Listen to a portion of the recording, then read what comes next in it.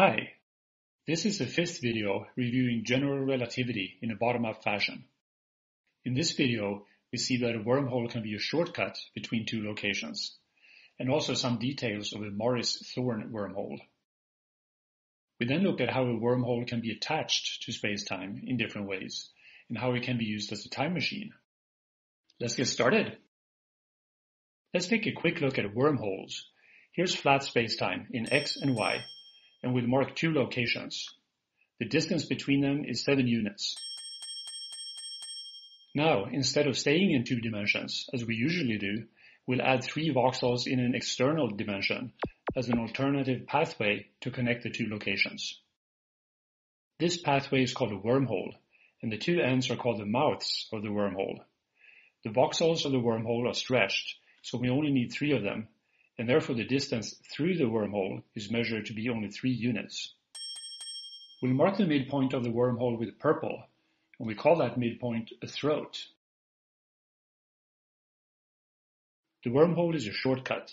Here we have 2 people that travel at the same speed, the same distance as measured by our sticks. The path through the wormhole is shorter and therefore quicker.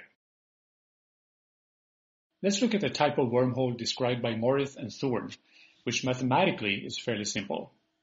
So here, in otherwise flat space, we have a sphere of exotic matter that will turn out to be the mouth of a wormhole. Let's build a ring of sticks around it. The circumference turns out to be 20 units. Next we move along the radius, 1 unit of distance. If we now build a second ring, we would expect the circumference to be 6 less, if this were flat space. But, just like for the Schwarzschild spacetime, the difference is less. In the second video we call this excess radius, and we show this as the radial stick being shorter than the sticks along the rings. Now we continue inward along the radius and come to the smallest ring, which is the throat of the wormhole. If we continue along the radius, the circumference will increase. But how do we show that? Well, let's zoom out a bit to where we have a second spherical mass and redraw the throat. As we take another step along the radius, we get to a larger ring, then another step and an even larger ring. Now, to connect to the throat, we need to get rid of the third dimension, z, so that upward is not part of spacetime, but some external dimension in which spacetime is embedded. We see that spacetime seems to end at the throat, as if spacetime has an edge.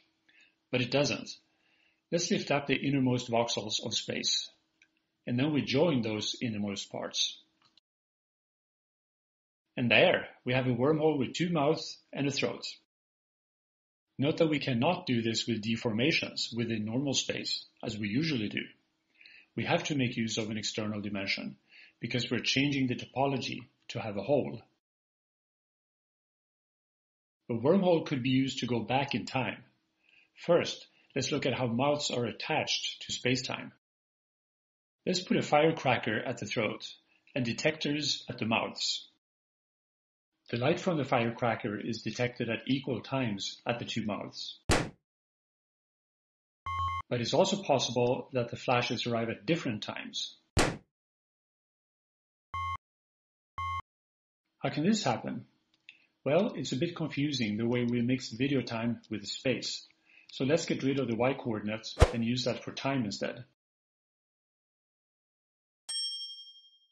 Here the 2 mouths are attached at the same time, so let's repeat the first case. The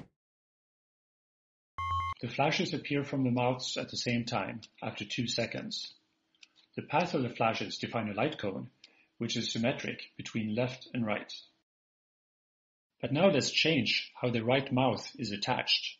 We slide it forward in time by 1 second. Now we get the second case. The internal or proper travel time is the same in both directions, but the flashes appear at different times. If we now show the light cone, we see that it's tilted inside the wormhole. But in flat space, the light cone is not tilted.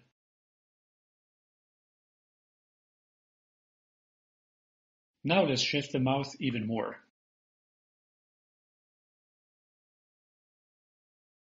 We let a firecracker go off at time 2 seconds. The flash moves to the right mouth, where we add a mirror to reflect it into the wormhole. The flash now travels through the wormhole and arrives at the firecracker at time 0, before it went off. In other words, we have a time machine. Time machines are a can of worms. Just ask your grandpa. In the next video, we'll look at expanding space, cosmic horizons, multiverses, and gravitational waves. I'll see you there. For more videos, go to physicsisnotweird.com. And I'm Eyvind Bernander.